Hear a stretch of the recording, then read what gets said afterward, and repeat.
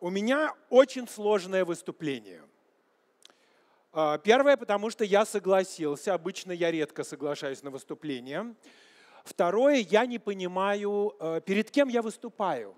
Потому что, с одной стороны, у нас Московская неделя интерьера и дизайна. И это потрясающее событие. И я не знаю, как. Вот я здесь смотрел выступающие, они так вольготно сидели на диване. И вы созерцали этих людей, которые так снизошли к вам, чтобы рассказать о том, что они думают о дизайне. Но я не могу перед вами сидеть, лежать, висеть. Я могу только стоять. Я единственное попросил трибуну. И я, конечно, думал, что на этой выставке я обнаружу много своих коллег. И вы будете смеяться. Здесь нет моих коллег. Здесь нет архитекторов, здесь нет дизайнеров, здесь нету декораторов. Но при этом выставка совершенно прекрасная. Она проводится 4-й раз, по-моему, за последние 2 года. И я краем глаза за ней наблюдаю. Видели, здесь в прошлый раз и позапрошлый раз ходил такой с большой бородой, с черными очками и в паранже. Помните, да? Это был я. Я не хотел, чтобы меня узнали. И я могу сказать, что выставка с каждым годом становится все лучше и лучше, крепче, творчески богатая. И она вызывает гордость. И, конечно же, а вы знаете, что у меня здесь на экране? Подсказка, что нельзя говорить. И сколько минут осталось до моего выступления. До конца. Я еще не начал, я на разогреве. А вы знаете, что я сегодня на разогреве у Лазарева? А чего вы смеетесь? Я не знаю, кто это такой. Я думал, что это дизайнер Лазарев. Так вот, я на этой выставке 4-й раз. И выставка потрясающая. И я считаю, что это совершенно гениальная вещь. То, что существует возможность для людей, которые занимаются творчеством, которые не думают о деньгах. Нет, я имею в виду, понятно, они думают о деньгах, но они не занимаются жестким бизнесом. У них сперва творчество, потом бизнес. И то, что у них есть возможность себя показать, потому что, поверьте мне, творческому человеку очень тяжело. Есть творческие люди, которые счастливые, у которых вокруг все расцветает, им судьба, им Бог дает деньги, возможности зарабатывать благодаря своему творчеству. Есть люди, которые не понимают, как это делать. И, конечно, в этот момент то, что правительство, там, государство, я не знаю уже кто, дает возможность это сделать, это совершенно потрясающе, это гениально. И правда, я вот могу только поблагодарить от лица, ну, я не участвую, но я участвую потому, что я смотрю на вас. И, конечно же, я благодарен, что мне позволили выступать в центре Москвы, вот в этом здании. Смотрите, значит, давайте я вам расскажу несколько вещей, которые у меня... Почему я сказал, что сегодня очень сложная аудитория? Обычно, когда я выступаю перед чиновниками, ну, бывает такое. Мне говорят только: Марат, держи себя в руках. И я знаю, что им сказать. Потому что первое, они мечтают меня увидеть, чтобы я им сказал правду. А кто, кроме меня, им скажет правду? Я говорю о том, как они ужасно выглядят, как они плохо разговаривают. Это все я говорю чиновникам. Когда меня просят выступить перед деятелями Министерства культуры или образования, я тоже знаю, что я буду говорить. Когда я выступаю перед архитекторами, дизайнерами, декораторами, не дай бог, художниками, если дело не заканчивается дракой, в которой... Вы не видели меня в драке, да? Ой, как меня бьют, вы не представляете.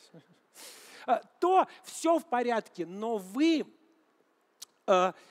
И я готовился к одному, потому что мне сказали, у нас неделя московского. Я думал, что здесь соберутся люди, которые выпускают вот эти вот красивые вещи, которые вы сегодня здесь видели.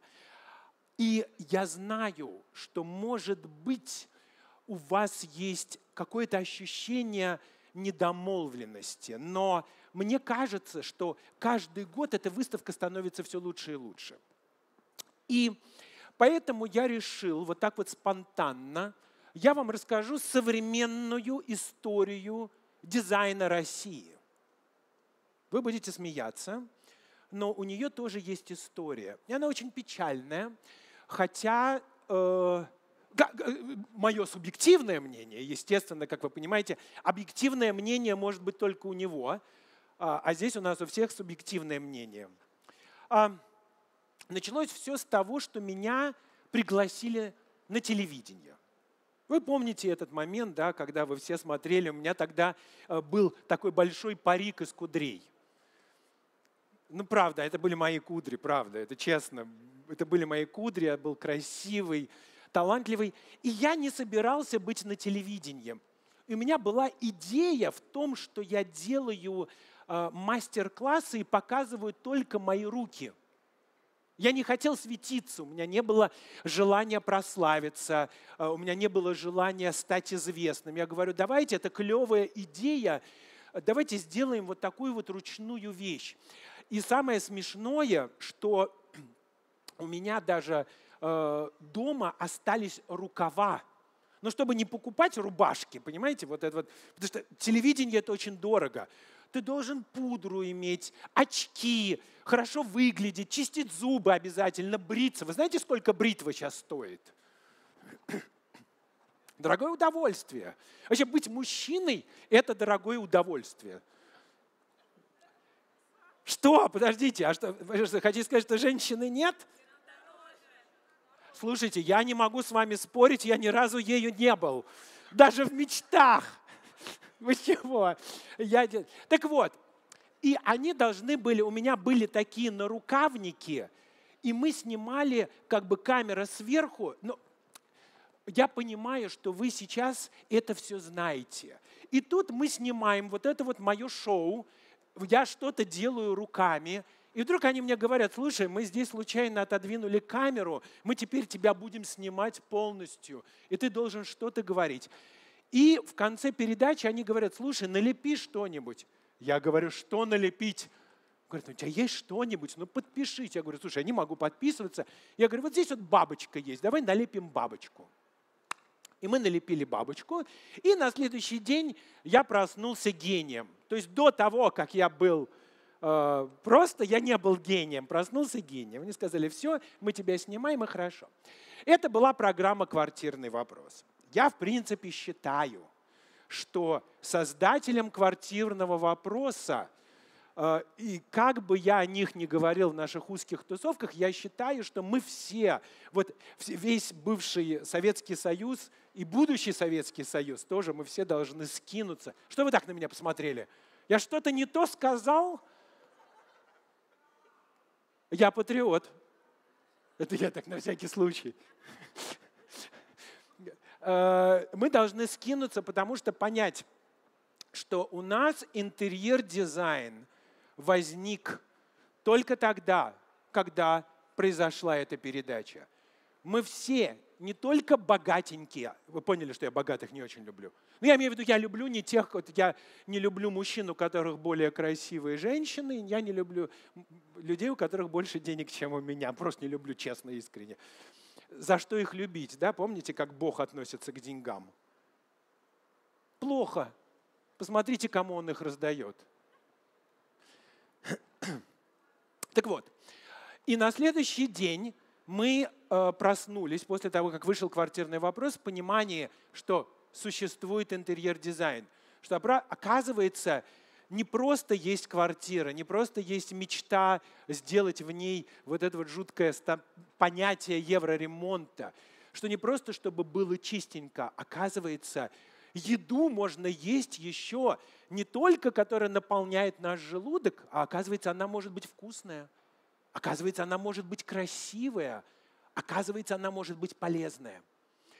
И как бы мы ни относились к вопросу, но телевидение, оказалось, дало для нас толчок созерцания и понимания. Конечно, там был аморальный вопрос. И этот аморальный вопрос заключался в том, что приходят в грязную квартиру, в какой-то, вот, знаете, вот старой новостройке, вместо трешки делают двушку, бабулю выселяют на кухню. При этом это делает дизайнер, который с таким говорит видом, что я из школы студии, чего-то там такого. Что-то красивое типа клеит, это красиво, что-то типа снимают. Потом вся съемочная группа выбегает. Главное, говорит, главное доехать до низа, чтобы не свалились обои. Ну да, у нас было такое. Вот. И мы после этого, мы поняли, что такое дизайн. Художники в тот момент, когда мы начали задумываться, знаете, вот здесь вот часы, которые тикают в обратном направлении. И это дико стрёмно. Жалко, что вы их не видите. А там никаких слов нету, не верьте Марату или еще что-то. Еще такое брендирование, знаете, желто-зеленое. И в этот момент мы поняли, что существует дизайн, что он входит в нашу жизнь точно таким же аспектом, как входит одежда, как входит еда, что это одна из частей культуры нашей жизни, что оказывается вещи, вот это пространство, оно создается для того, чтобы нам было в нем комфортно. И комфорт, мое-то мнение, что интерьер вещь наиболее важная. Ну, после еды, слово на «с», любовь, да, еда, любовь. И что там еще? Нет, дети не важно. Дети важно, они родились, а потом они ушли. Очень дорого сейчас, дорого. Слушайте, родить ребенка, это легче сделать ремонт. Не, у меня-то 8 детей. Если вы кто-то хотите со мной поспорить, это... Что вы в шоке в таком? Нет. Что? Как их зовут? Не, ну у них разные имена. Вы считаете, что мы для легкости их назвали одним именем? Это, кстати, хорошая идея, нужно посовещаться. Чтобы не задумываться. Не, потому что у нас перечисляется 3 имени по меньшей мере, прежде чем достучаться до ребенка. Не, ну, знаете, смотрите, если вы когда-нибудь слышали мою лекцию о фэншуе, у меня есть книга и лекция о фэншуе, то я там размышляю на тему того, почему люди задумываются, почему люди обожают смотреть боевики. Люди смотрят боевики. Даже если вот эти вот интеллектуалы, которые говорят, ой, Тарковский, ой, Феллини. Да нет, если им сейчас показать нормальный боевик, где они будут туда смотреть. Если в кино есть сцена любви, то как бы мы ни говорили, ой, я не могу туда смотреть, я вот так вот раскрываю, вот так. Что здесь показывают? Не может быть, это ужасно, но я смотрю туда. Почему, когда авария на дороге, мы останавливаемся? Вы задумывались на эту тему? Это вещь, которая около нас, она в нашей жизни. Пустырь, люди идут, собачки занимаются там любовью. Вы смеетесь. Там много собачек, 2 из них занимаются любовью. Люди на это смотрят, а собачки нет, они повернулись спиной, типа, ну сейчас дождемся, пойдем поедим. Знаете почему? Человека в этой жизни на самом деле волнует всего лишь 2 вещи. Вы так смеетесь? Я вам дам подарок за ваш смех. Это мои помощницы. Они сказали, Марат, мы вас поддержим. Они опоздали, потом они сели в зале, и теперь они группа поддержки. Мои любимые, я вам подарок не дам.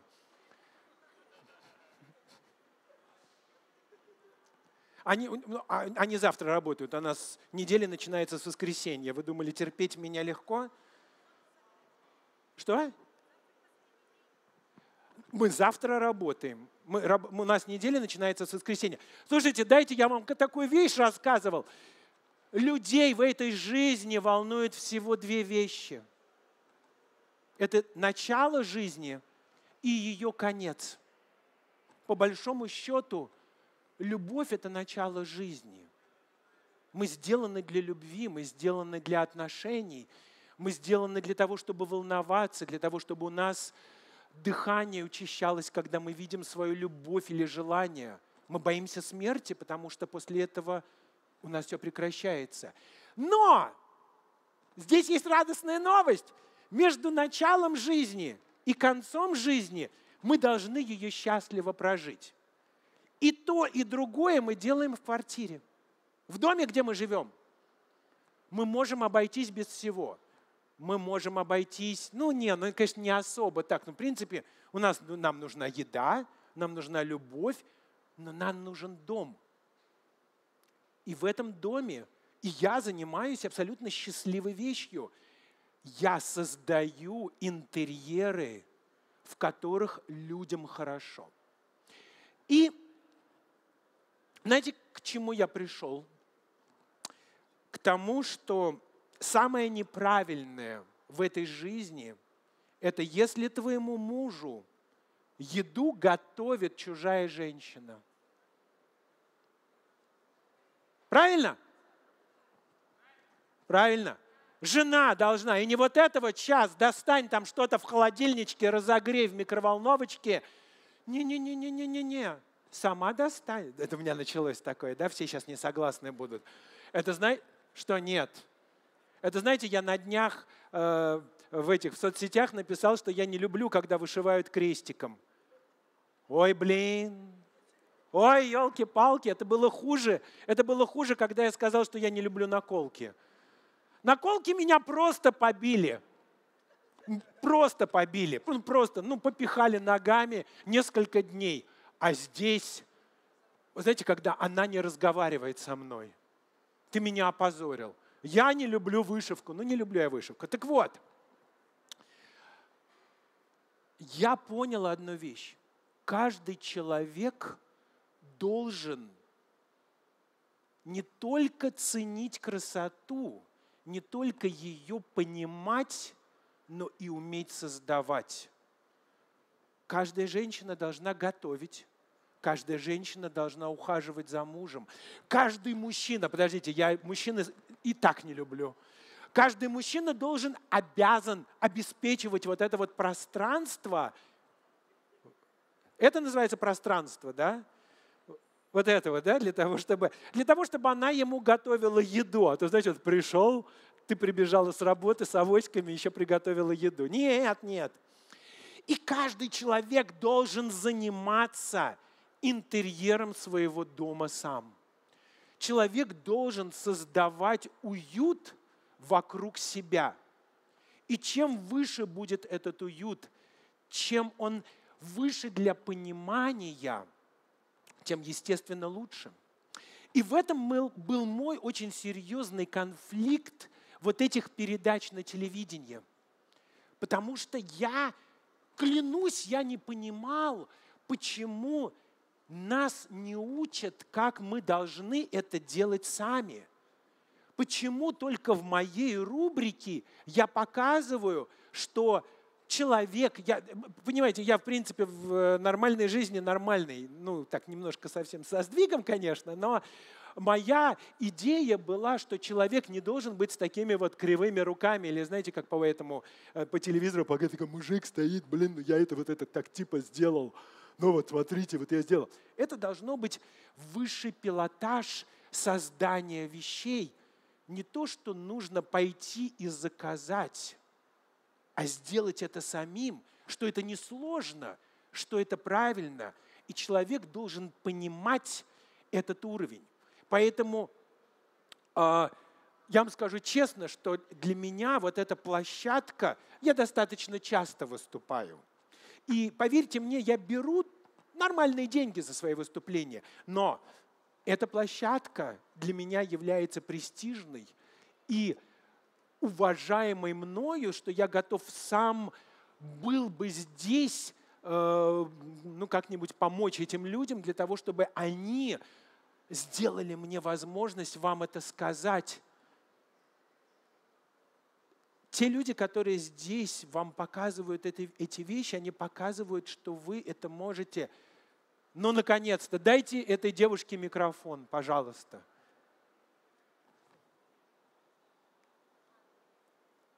Такая девушка, как будто мы здесь продаем автомобили.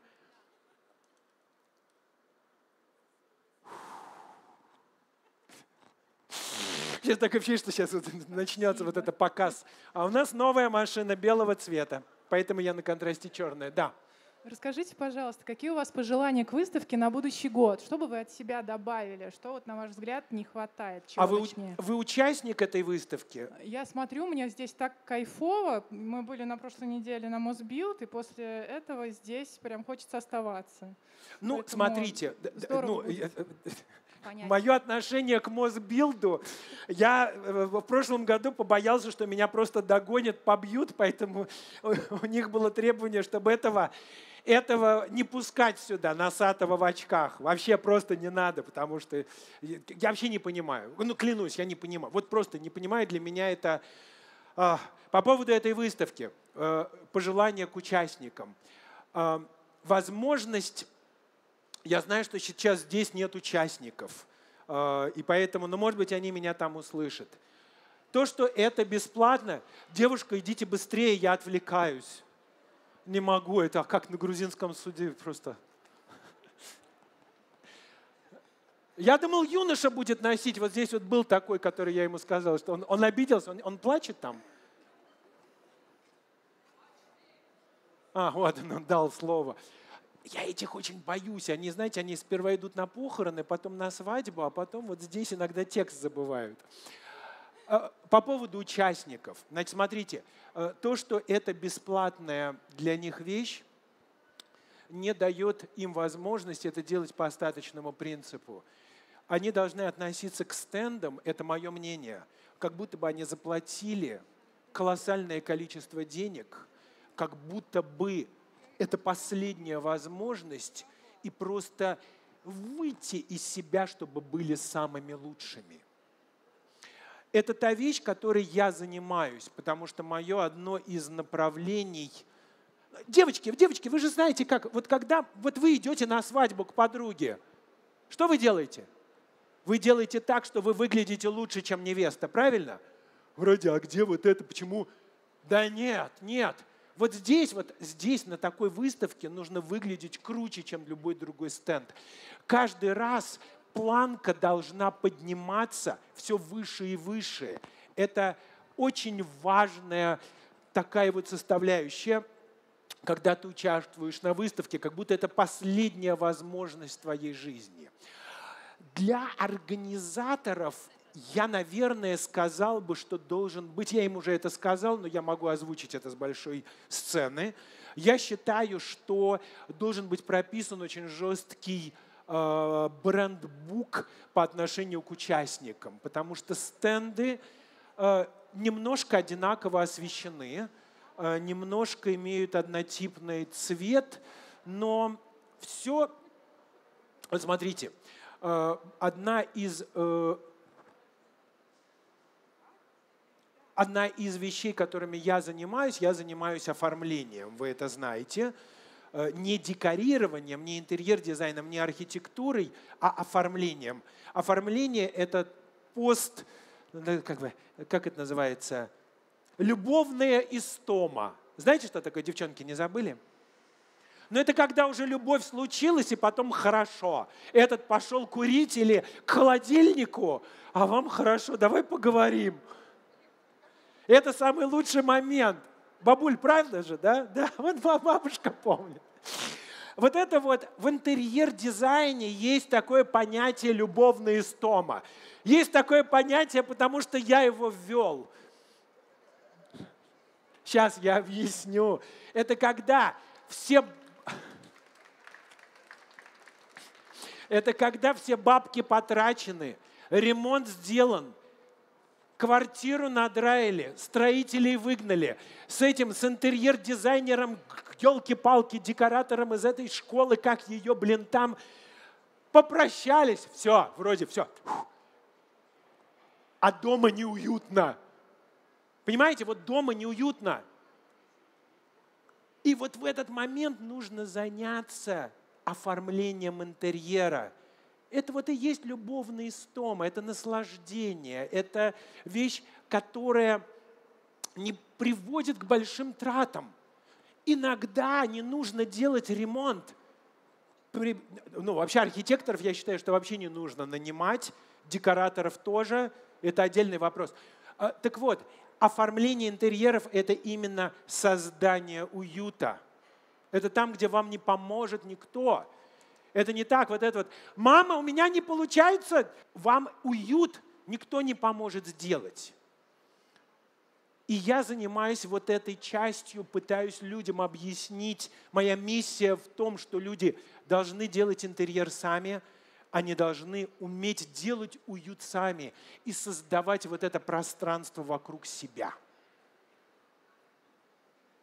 Я ответил на ваш вопрос? Слишком, да? Я понимаю, что там ребенок и вот это вот. Сейчас у меня к вам... А можно поднести туда микрофон? Конечно. Так как вы первые, вы не испугались мне задать вопрос. А что вы хотите?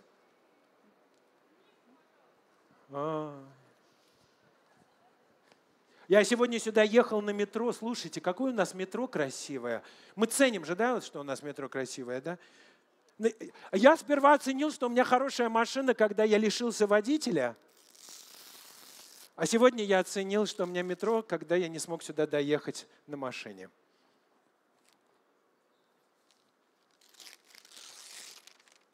Это чтобы не помять я ее вот так вот. А как вас зовут? Мария. А вы кто по... Вы не архитектор, да? Я вам подпишу ее, ладно? Ой, это было бы прекрасно.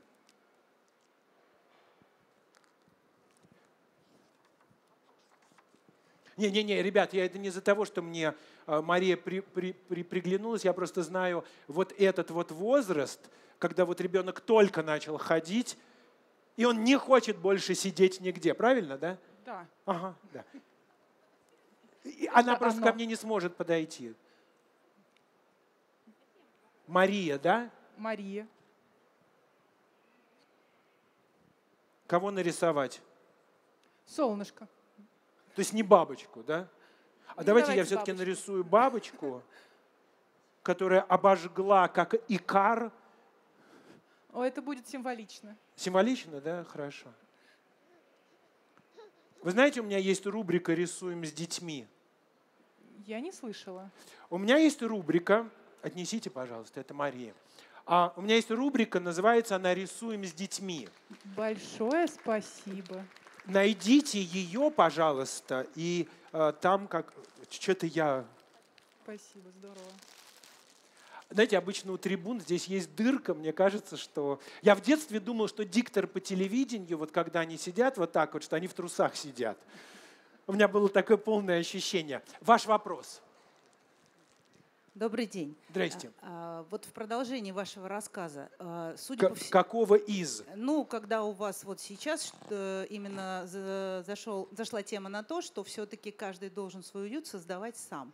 Но при этом до этого вы все время говорите, что вас то побили, то игнорируют, то что у вас достаточно рискованная такая профессия, связанная с риском. А если все-таки клиент или, я не знаю, там ученик, и он не согласен с тем, кто ему советует делать дизайн, уют и так далее, ремонт, вот как и до какого момента у вас хватает терпения убедить человека, что вот вы, как человек опытный, понимающий в цвете, и даже у вас вот была в начале расклад. За понимающий в цвете отдельное спасибо.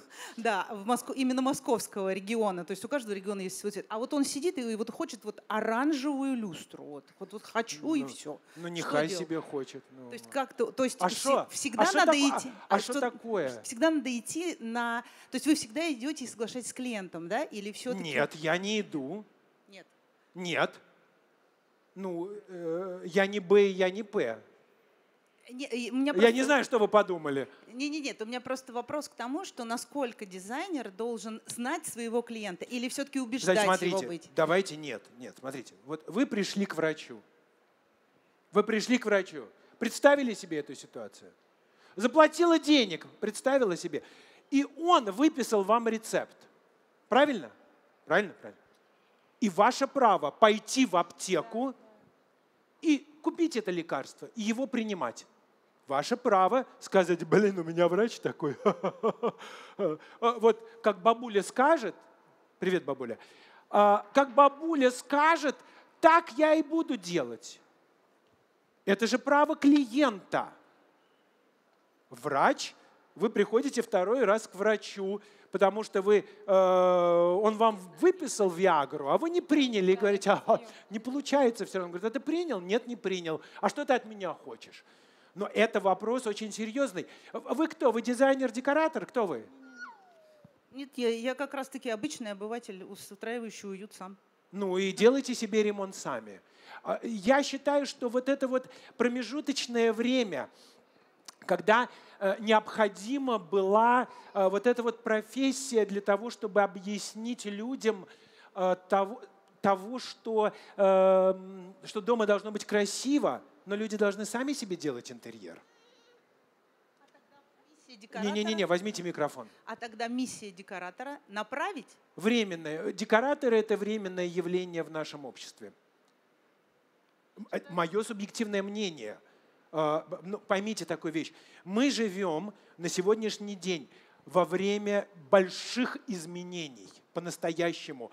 Я здесь недавно летел в самолете, и вдруг из кабины пилота вышло 3 опупительные девочки.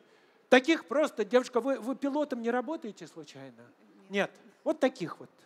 Я сказал, боже мой, я даже готов к тому, чтобы мы полетели вот так. Я говорю, девочки, а что, вы кто? Они говорят, мы пилоты. Я говорю, а как вы управляете? Он говорит, нет, он сам все делает. Мы живем в то время, когда уже не нужны будут пилоты, но какие-то пилоты будут нужны. Еще некоторое время, я думаю, что на такси в Москве, во всяком случае, уже не будет приезжать тот человек, который нас сейчас спасает. Я правильно выразился, да? Меня не осудят за то, что... Будет приезжать робот. Правда, мне здесь девушка только что пыталась мне доказать, что искусственный интеллект может сделать для меня интерьер. Она мне задала гениальный первый вопрос. Какой у вас любимый цвет? Я говорю, мать, я говорю, а какое у тебя образование? Она говорит, Бауманка. Я говорю, ну я вижу одновременно много цветов, и это не гарем. Я не могу их все любить. Гарем я могу всех одновременно любить, но кого-то выбрать я не могу, все любимые.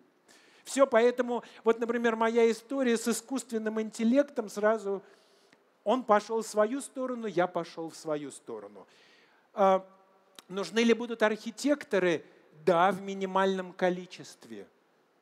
Нужны ли будут декораторы? Да, в минимальном количестве. Для тех людей, которые обладают большими деньгами, для коммерческого образа. Декораторы, которые делают вот такие вот пространства, нужны будут. Но для того, чтобы вам квартиру, которая взята в ипотеку, или маленькую двушку, пришел кто-то и вам ее делал, нет, это неправильно. Какой подарок вы хотите? Цвета или лекцию? Чего? Я попробую прийти к вам на лекцию. Лекцию? Лекцию. Так. Слушайте, у меня 2 минуты осталось, мне сказали, обычно я на 4 часа вот так вот. Как вас зовут? Индира. Боже мой, какое у вас красивое имя.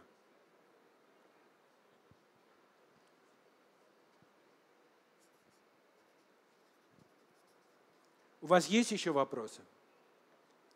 У меня остался один подарок. Давайте.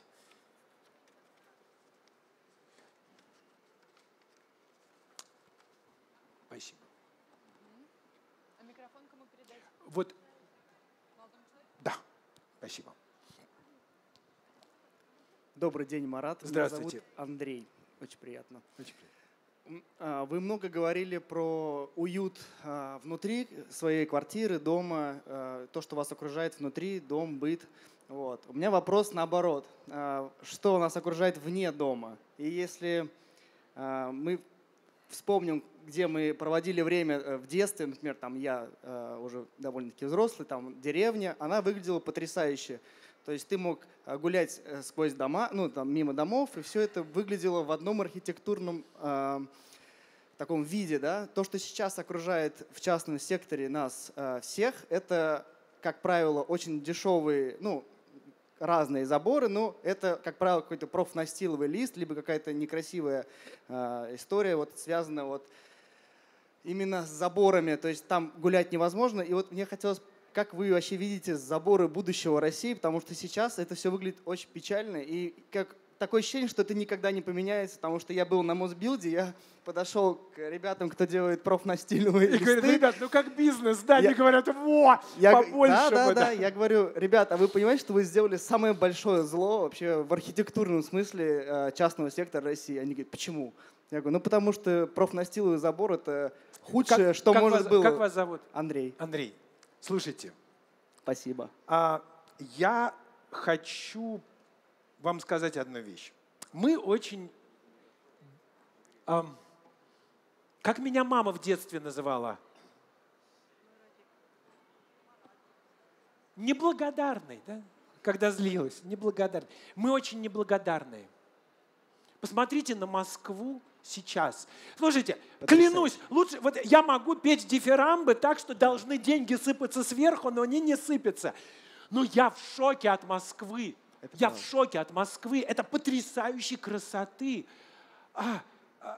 Знаете, несколько лет назад, когда Москву начали приводить в порядок, я сказал такую фразу, к сожалению, она оказалась очень... Я говорю, скоро наступит тот момент, когда мы не будем отсюда уезжать.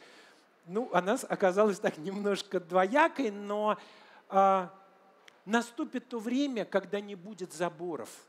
Вы верите в это? Да, я верю. Сколько? Я не из этого, да, когда мальчика выгнали из комсомола. Помните этот анекдот?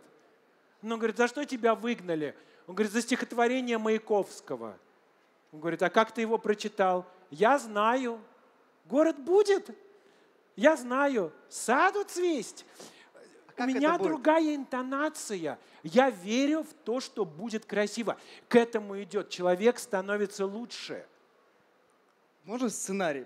Ну, просто чисто гипотетически. Вы из негативчиков. Нет, я наоборот, я тоже рад Москве. И вообще я их называю диванные атланты, да. Мне просто сердце болит. Я просто думаю, как это может быть? Вот реально, вот физически. То есть все люди массово начинают сносить заборы, так? Нет, смотрите. Так. Вот больше всего на свете, я знаете, кого не люблю? У вас ребенок есть?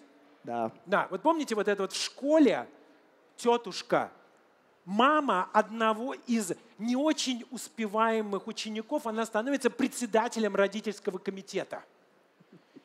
И она занята, она не кормит детей, не кормит мужа, но она все время занятая.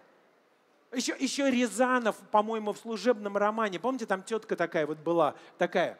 Вот, и я вам хочу сказать одну простую вещь. Первое, нужно сделать так, чтобы у тебя дома было хорошо. Потом, когда у тебя дома хорошо, красиво, сыто, тепло, уютно, достаточно, ты выходишь на лестничную площадку. Потом ты выходишь в подъезд, потом во двор, а потом в город. И не нужно быть общественниками. Они, вот те, вот, которые находятся вот там, разберутся без нас. О себе нужно заботиться. Мы должны выглядеть хорошо, красиво. Вы, когда, понимаете, красивая девочка в классе, она задает планку всем остальным девочкам. Мы не должны, пускай у соседей профнастил. Пускай, может, у него денег нет. Посмотрите, насколько сейчас все открыты и добры. Особенно молодые. Знаете, обычно вот взрослые так, ой, у нас так раньше было, а сейчас... Слушайте, да нет, сейчас... Я в детстве боялся спросить у детей как-то... Ну, может быть, кстати, они меня били по другой причине. Но не имеет значения. Все будет хорошо. Правда, это... А вы кто по профессии? У меня нет профессии. А чем вы занимаетесь? Я творческий человек, у меня есть столярка, у меня есть разные направления. Мы там делаем архитектурные там всякие штуки для города. Вы удовольствие получаете от того, что вы делаете? Я вообще обожаю, чем я занимаюсь. Вы являетесь счастливым человеком. Потому что человек, который занимается ручным трудом, не обязательно ручным, да, человек, который пишет, человек, который наслаждается от того, чем он занимается, и за это деньги есть? Да, у меня сейчас контракт с РЖД, кстати. Не, тихо. Много денег? Не очень. А налоги вы платите? Естественно. Вы счастливый человек. Вы счастливый, Андрей, вы счастливый человек. Потому что человек, который... Понимаете, вот эти вот люди, у которых хобби. Вот это трагедия. Человек, у которого хобби... Что случилось? Девочки, не ругайтесь. Обсуждаете. Человек, у которого хобби, он счастливый, он несчастный человек, потому что он, сидя на работе, думает о своих солдатиках или вышивках, и когда он вышивает, он думает о работе. И любой человек, который занимается хобби, мечтает о том, чтобы это хобби ему приносило доход, чтобы всегда этим заниматься. Не имеет значения это собирать грибы, либо ходить в баню, делать ножи или вышивать крестиком. Я занимаюсь одним. Например, мои родители не понимают, как я целый день могу пилить или строгать. Они не понимают. У меня оба родителя из тех, которые раньше они писали, а сейчас на печатной машинке. Я для них такой странный человек. Мои дети меня не понимают. Они все тоже пошли в родителей. Но Слушайте, я вам еще расскажу такую вещь. Я просто выпускал новый учебник сейчас, и я 2 недели просидел за компьютером. Слушайте, вы знаете, самая лучшая форма для похудания? С утра попилить. А знаете, как растет живот? Ничего, нормально еще все? Есть, я просто его втягиваю. Слушайте, голос какой такой визгливый. Слушайте, здесь кто-то время подтянул. Еще можно говорить? Это бонус такой, Андрей. Ребята, Спасибо. У кого есть вопрос? Я пока Андрею. Вам нормально эта таблица? Офигенно. Это то, что я хотел с самого начала, кстати. Вы хотели с самого начала. Витя, вы Да. счастливый человек. Смотрите, кто? Вот счастливы те, кто платит налоги. Похлопайте ему. Вас мало. Welcome. Контракт с РЖД. У меня, кстати, тоже был контракт с РЖД. Они, кстати, у них не бывает контрактов напрямую. Там есть еще молодой человек. Андрей. Андрею от... Здравствуйте, Марат. Меня зовут Александр. Вот у меня... Сейчас, я не девочка. Я не могу два дела делать Окей, одновременно и подождем, плохо. подождем. Кого нарисовать? Котика, ослика. Домик с забором. Господи, одна солнышко, другая домик с забором. Ребят, я вас умоляю, у меня есть дети, я вам об этом уже сказал. Домик с забором. Можно я только деревенский такой вот с этим? Как там, Простоквашино, да? Слушайте, не Левитан, конечно, но домик угадывается. Спасибо. Спасибо. Да, вопрос. Да, здравствуйте, Марат. Меня Александр зовут, очень приятно. Вот у меня такой интересный вопрос. Вот как вы думаете, почему, допустим, в Европе на условном каком-то Авито, если ты зайдешь, посмотришь, что там в целом очень симпатичные обычные квартиры, то есть вот просто как люди живут. И если зайти на наше Авито, то есть, ты там в основном видишь какой-то цыганский шик, типа если то, что вообще делается. Вот как думаете, как это вообще все искоренять, как это убирать? Само собой искорениться. А вы помните рестораны, которые были в 99-м году?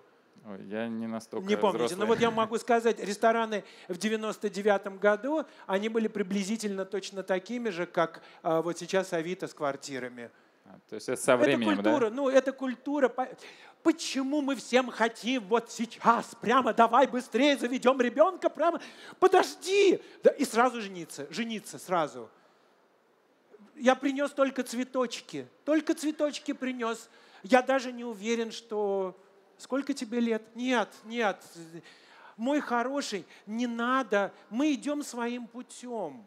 У нас... мы пытаемся себя сравнивать, но мы не можем себя сравнивать. Короче, просто подождать, и все будет хорошо.